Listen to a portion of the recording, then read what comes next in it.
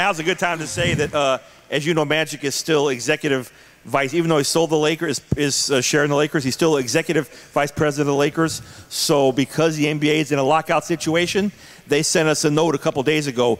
If he talks about the Lakers here at all, the current Lakers, like I know you want to talk about Kobe. I know you do. He can't because he'll get fined $1 million, and it's just not worth it. I'm sure that.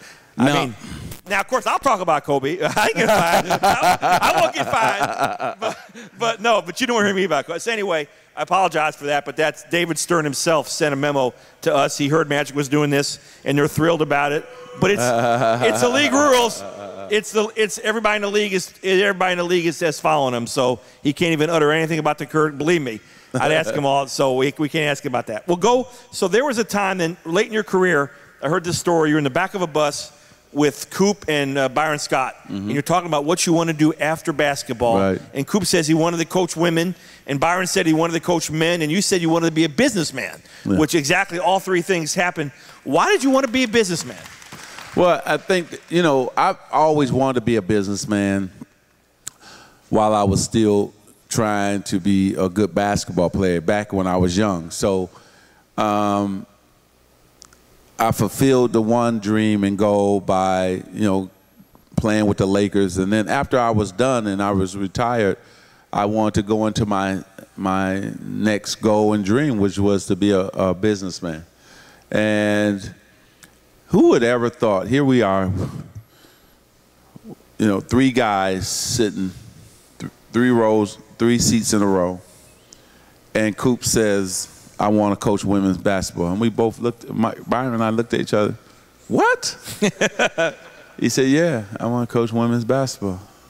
And who would ever thought, here he is doing just what he talked about. Now, we're in the NBA.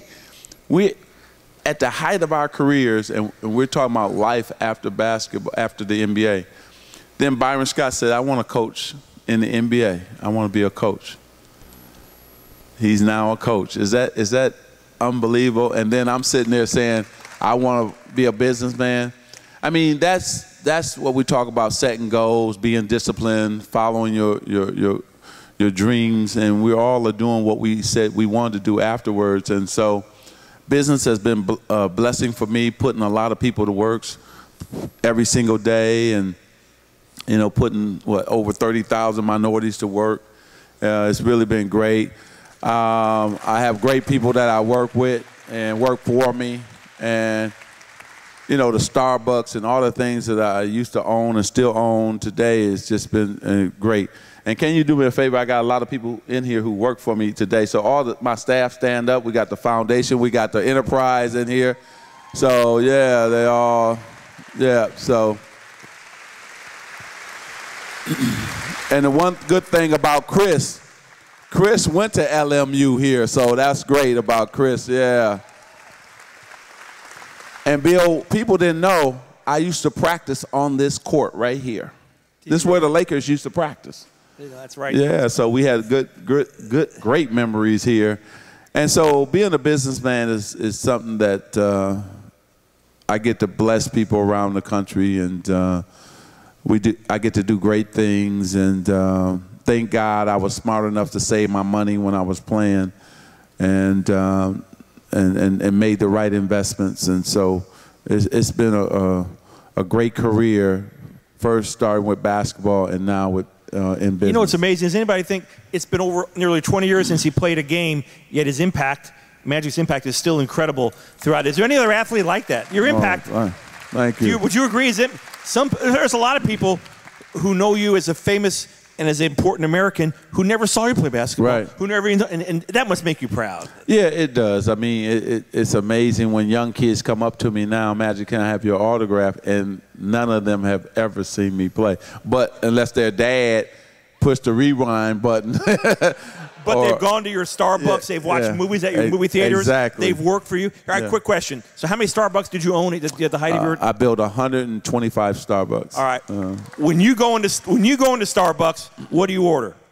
When I go into Starbucks, what I ordered was tea. I'm a tea drinker. Just what kind? Just straight tea, venti, latte, what? Just a tea? No, I'm not a fancy guy. I just like tea give me some herbal tea, and I'm good. What name do they write on the cup? Irvin or Magic? Boss. All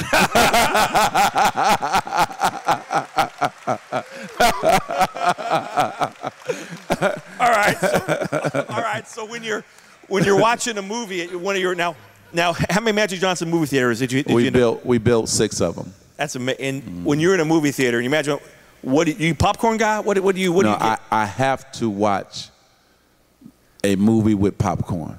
I do not go to the movie. Cookie and I can go to dinner, then to the movie. I still have to have popcorn, and I'm not sharing with her.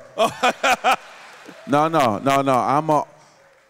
Look, I grew up poor. Now follow me on this. 6 sisters, 3 brothers. My dad and mom used to say, everybody get one or something. So I had to team up with my brother or sister. I get the popcorn, they get the soda. So it's 2 of us. So I shared my whole life. So when I got to this age, I'm not sharing. No, I want all my own popcorn. Butter? Now, because now I can afford to buy, the popcorn. So I said, Cookie, baby, you want some popcorn? No problem. I will buy you your popcorn. But this one over here is mine. But I love popcorn. I love it, and I gotta have it.